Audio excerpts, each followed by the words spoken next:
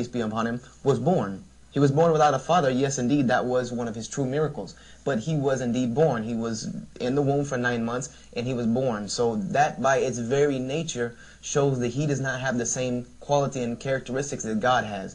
God cannot be born. Jesus was born. Now, when Muslims says, oh, this is the time of Jesus, he was not exist, because this is the day he was born in, you know, this is mean that Allah, when he became a tree in the Quran, it's mean Allah, this is the day Allah born as a tree, which mean Allah was not exist before that. Maybe somebody will say, where in the Quran it says Allah born as a tree? Let me show you. This is the verse, as you see, chapter 28, verse number 30. But when he came to the fire, a voice was heard from the right bank of the valley, from a tree. From where? From a tree, not from the bushes, as the Bible says. In the holy ground, even the ground in that tree is holy. This is telling us that there is a physical existence of God in there. O Moses, verily I am Allah, the Lord of the world. Who is speaking? The tree. So Allah, you know, do you see those magic stories when the tree speak? And here Allah is a tree. Does that mean Allah was not exist before that day? This is the day he was born as a tree. Because don't tell me Allah is always a tree. Unless you worship a tree and always Allah is a tree, it means he was not born, he is always a tree. The fact, according to Islam, Allah is a leg. He is not a tree. So he decided to show himself to Moses as a tree, which means he was born as a tree. Now, how long took the tree to become a tree? 10 years? 3 years? 4 years? It doesn't matter. It means there is a date when Allah, he became a tree. It means he was born at that date as a tree. And this will refute what you are saying, that Jesus was not exist before he was born, which is false. Now let us continue to the part follow after that. Number 9, let's get number 9 would be that there are no explicit verses in any scriptural text, especially the Bible, that say so.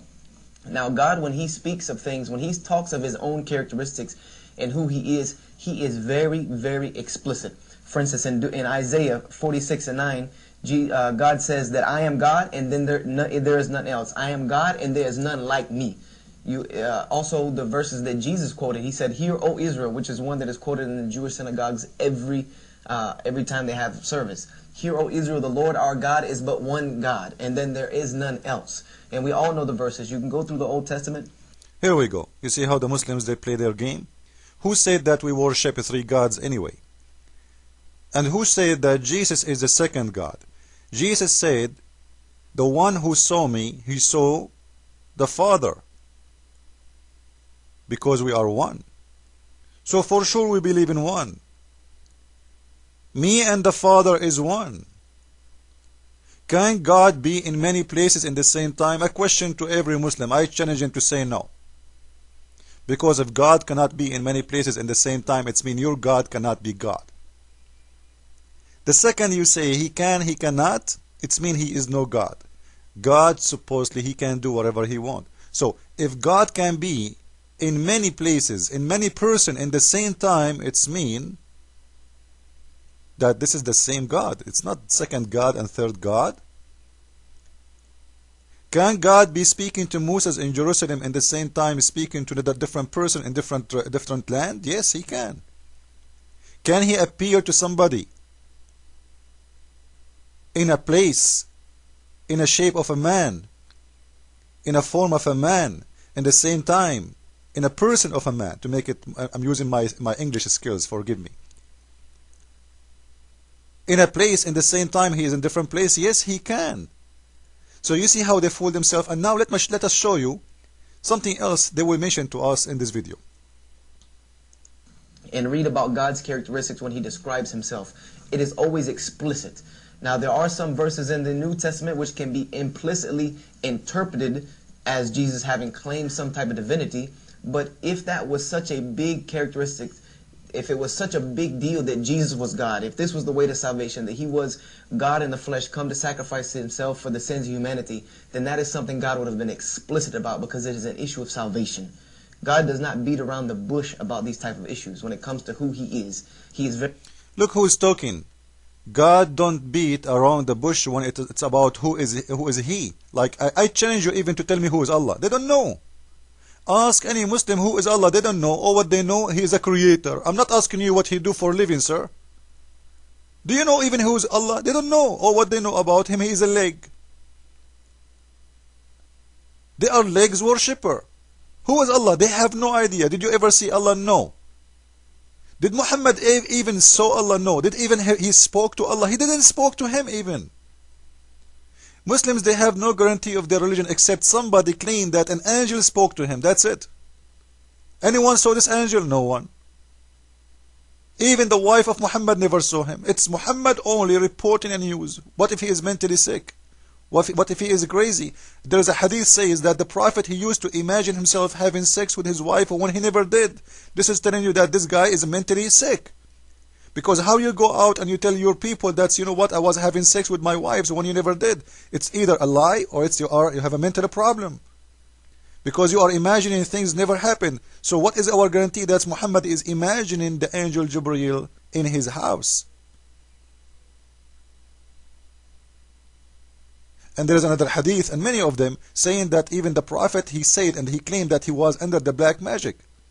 Black magic, which means satanic control, which means he cannot be a prophet, because the prophet is controlled by Satan, is no prophet.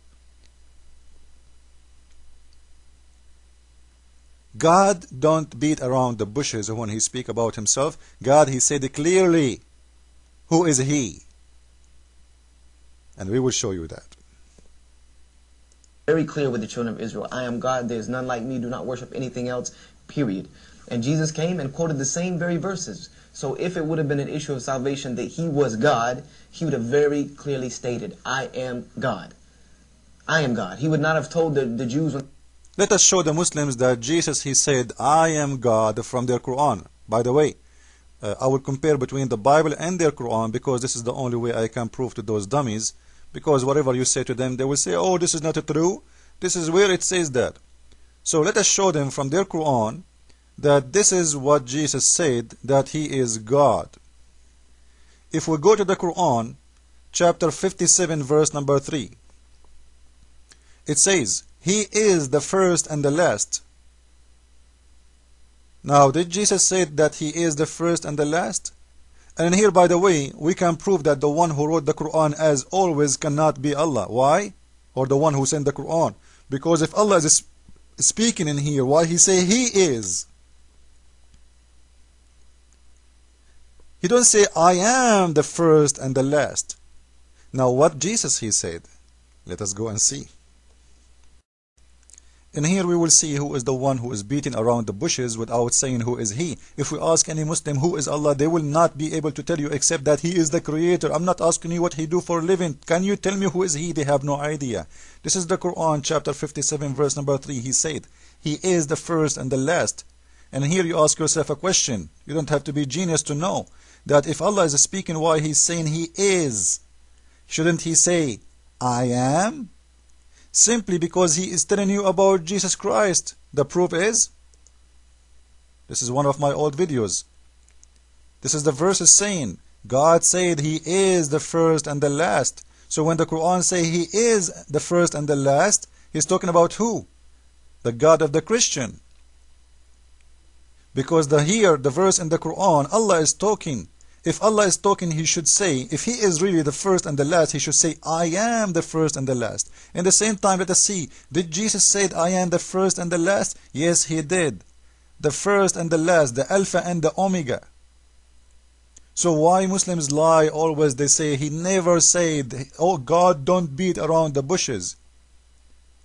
Their God is just a leg, and they do not know anything about their God except that he is a leg. Follow with me with the coming video, Christ is Lord, Islam for Dummies.